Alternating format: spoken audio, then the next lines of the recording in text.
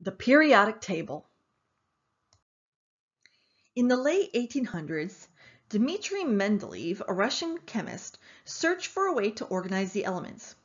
Mendeleev's early periodic chart arranged all the elements known at the time in order of increasing atomic mass. While Mendeleev was successful, it did need some changes. And in 1913, the work of Henry G.J. Moseley created an arrangement that we use today. This arrangement is called the periodic table of elements. And the periodic table has the elements arranged by increasing atomic number and by the changes in physical and chemical properties.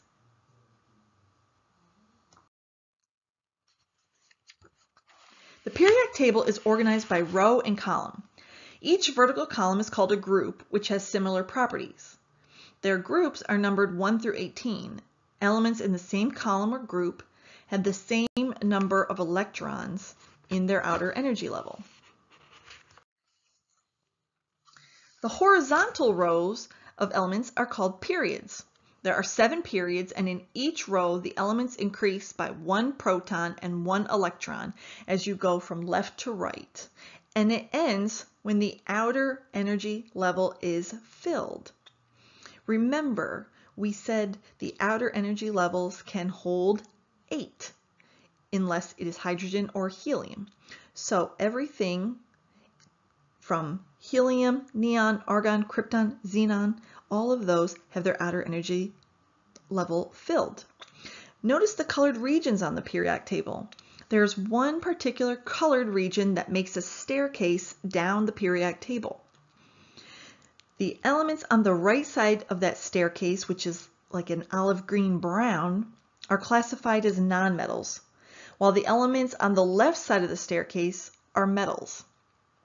The elements on the staircase are considered semimetals or metalloids. They have some properties of both metals and nonmetals.